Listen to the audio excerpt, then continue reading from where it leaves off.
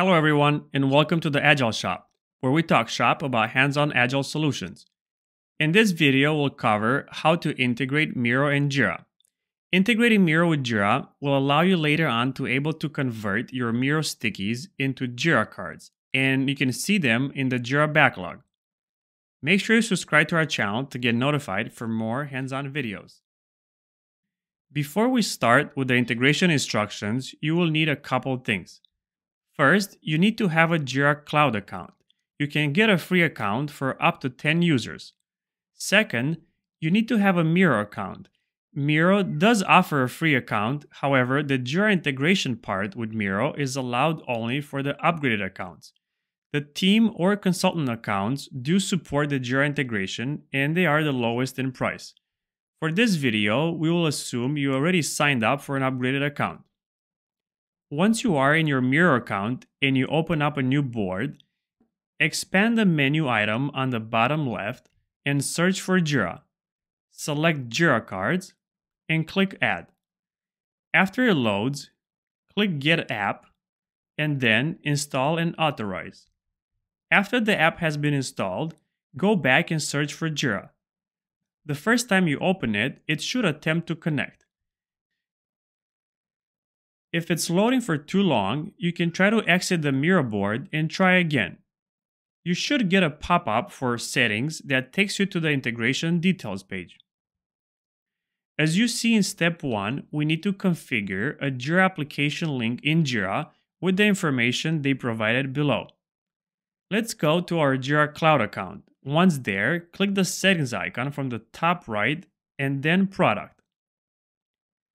On the left side, click Application Link, enter the Miro URL and create a new link.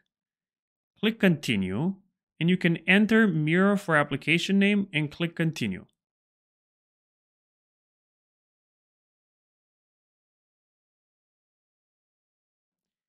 Your Miro application link should show up.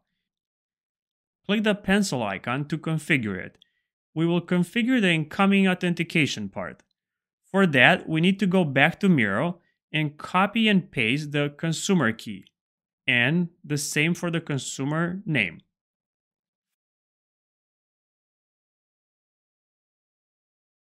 For description, we can just enter Miro, and then copy the public key just like the other two.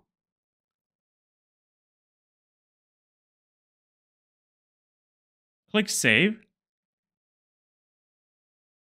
Now Jira should allow incoming requests from Miro. If we go back to the Miro instructions, we will see that step 2 requires the Jira URL. The best way to get this URL is to go back to Jira and select Copy the Jira URL up to the .NET part.